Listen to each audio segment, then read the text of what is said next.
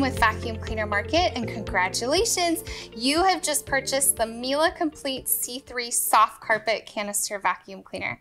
So what I'm going to do in this video is I am going to show you everything that you should have that received and unboxed in your vacuum cleaner. Then I'm going to detail a little bit more about what each of those components are. Then I'm going to show you how to use them and how to assemble your machine.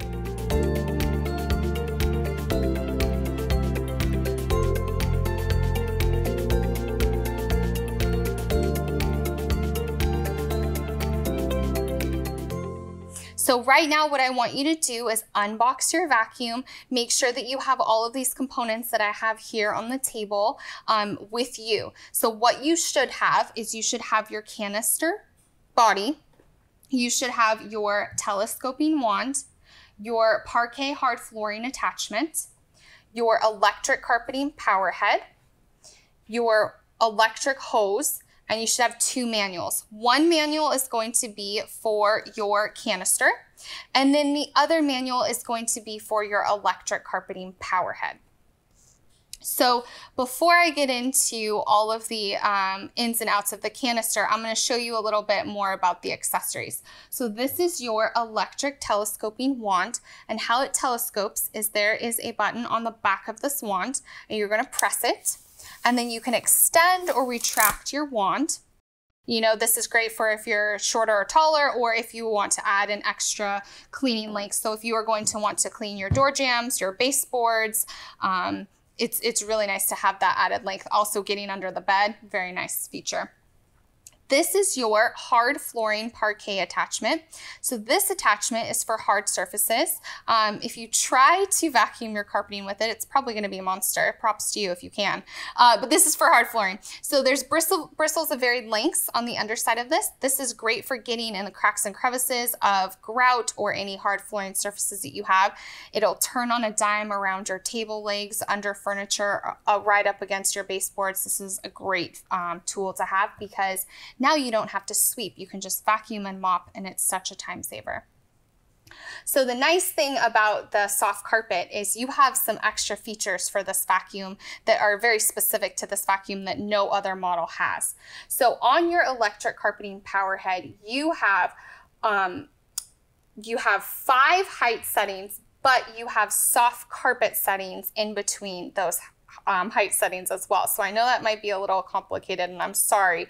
So level 1 will be the closest to your carpeting, and then your soft carpet, if you're looking at your head, will be the level 5, which would be the furthest away.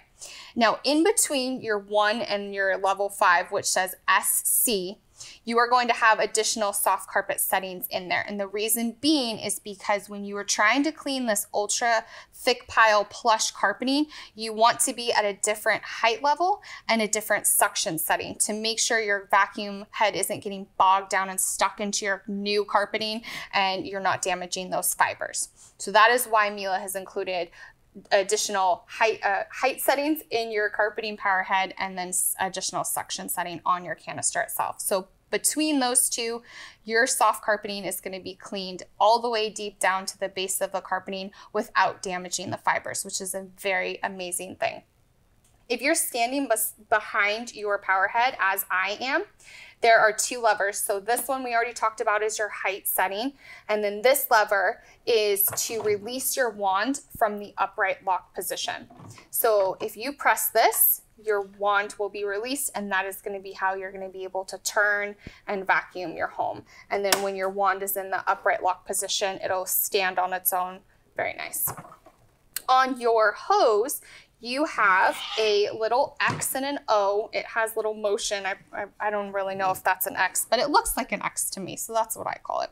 So the X will turn your electric carpeting power head on. It will make the agitator, the brush roll, spin. O will turn it off. And the reason Miele did this is because if you have a rug with tassels, you don't want to suck up the tassels into your power head.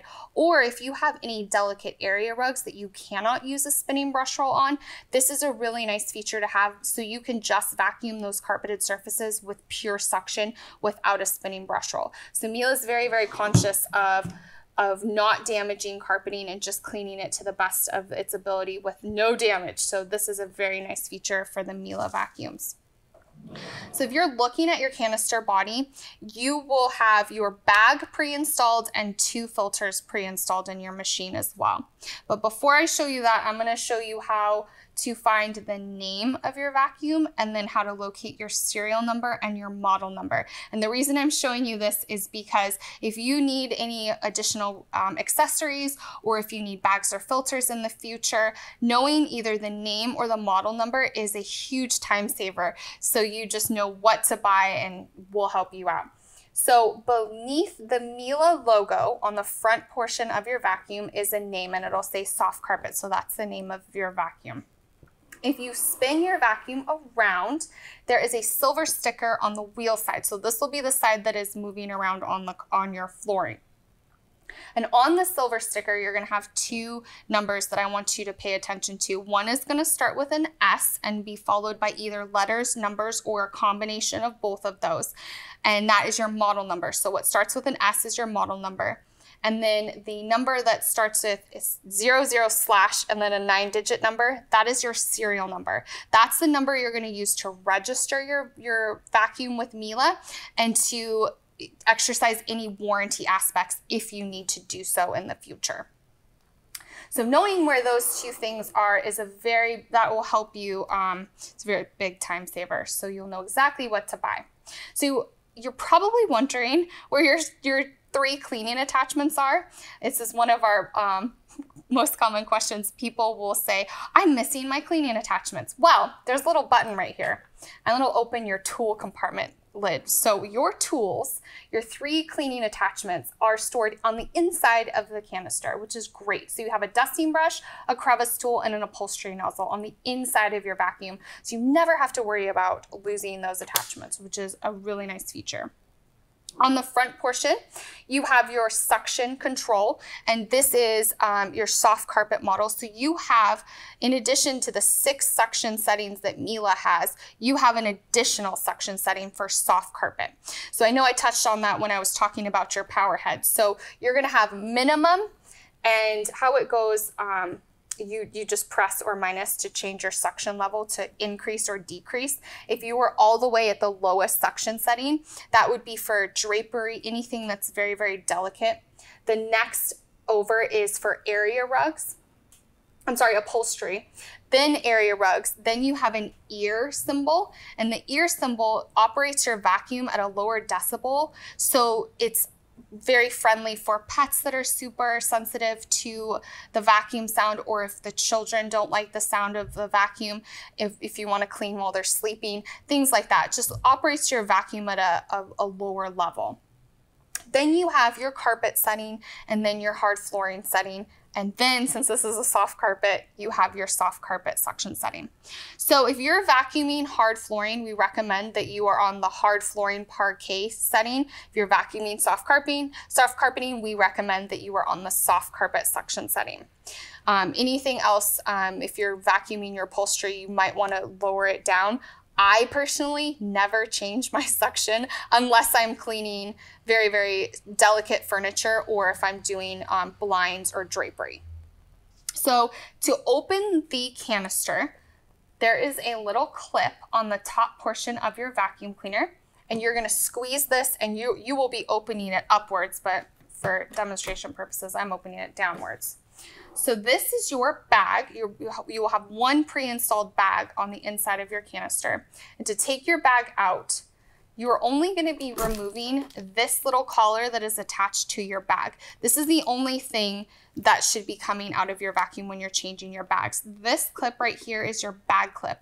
And this is important because it holds your bag in the proper position for all of the debris and things that you're cleaning out of your home to go straight in your bag and all through the levels of filtration, and not to spill out in your canister. So if you accidentally take this out, you can put it back in. If for some reason you've broken it, please let us know. This is one of our most commonly replaced things with the Miele canisters is, people think you just have to rip out the whole entire portion. So make sure this clip stays in because it's going to help you hold your bag at the proper placement. Inside your canister, let me see if I can tilt this. There is this little pull down lever, and that is going to house your motor filter. And so you're going to pull down, I'm going to pull up. And so this is your motor filter. This filter you change every 4 boxes of bags, or 4 bags every 1 box. I'm sorry about that. You change your motor filter every 4 bags or every 1 box. And then your HEPA filter is good for about 50 hours of use. It equates to, if you're cleaning a few times a week, it equates to about 1 to 1.5 years. So that's already pre-installed. You're just going to take this little piece of plastic off, and then you are good to go with your vacuum cleaner. So to install your bag, there are arrows on your bag, and these arrows will match the direction on your bag clip arrows. So you're going to make sure the arrows are going in the same direction. Put that in and just tuck this in. As you clean, your bag is going to fill to a 3D capacity. These are like 3D bags. These are awesome. These things fill up like crazy. It's amazing what you can put in there. So then we'll close that. There you go. So I hope that I was able to explain properly about how to do your bags and filters. Now I am going to show you how to assemble everything. And I do want to just caution you, the first time that you install your hose, it may be really, really hard to put it in. And so you might have to use a little bit of muscle. So this part of the hose that has this little electrical looking protrusion right there, that is going to stick into your canister, and you're going to squeeze your hose and stick it in, and you're going to have to use some strength. And the reason why you're going to have to use a little bit of muscle to get it in there is you want a really, really secure electrical connection to be able to power your carpeting power head. So that's normal, I promise. Over time, it will be a little bit easier to take on and off. So this is your handle, and on your handle, I mentioned earlier, you have an X and an O. Your X is going to turn your electric carpeting power head on, and then the O is going to make sure those bristles are not spinning and you're just using suction and airflow to pick up any debris in your path.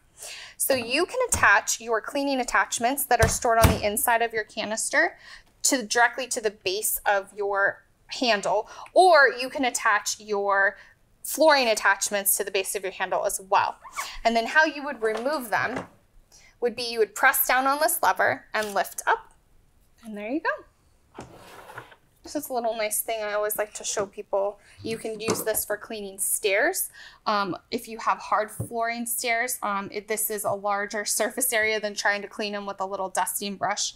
But you are able to attach your cleaning attachments to the base of your handle as well. So if you don't need the added length of your wand, this is a really nice feature. I use it to do the couch and then also in my cars, because you don't need a wand for that. So again, how to telescope your wand is you push your button and then you extend or retract. And then there are a couple little reservoirs on your canister. Yeah, right here on the side. This little reservoir is going to allow you to put your carpeting or your flooring attachment in. And then also there's a little reservoir right here. So I'm going to attach your hard flooring attachment right there.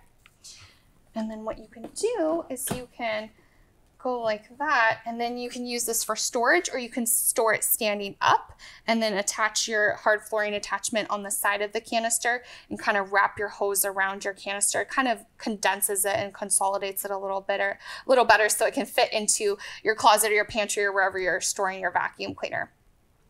So again, you have your 2 manuals. One is going to be for your electric head, and then one is going to be for your canister. If you have any other questions that I may have failed to address, please reach out to us. We're always here and happy to help. You can do that via the live chat feature on our website. You can also call us on the phone, or you can email us. We are here and happy to help with anything that you may need. So I hope I was able to explain to you a little bit about your new soft carpet. Try not to clean too much. I'm Lauren with Vacuum Cleaner Market. Happy vacuuming.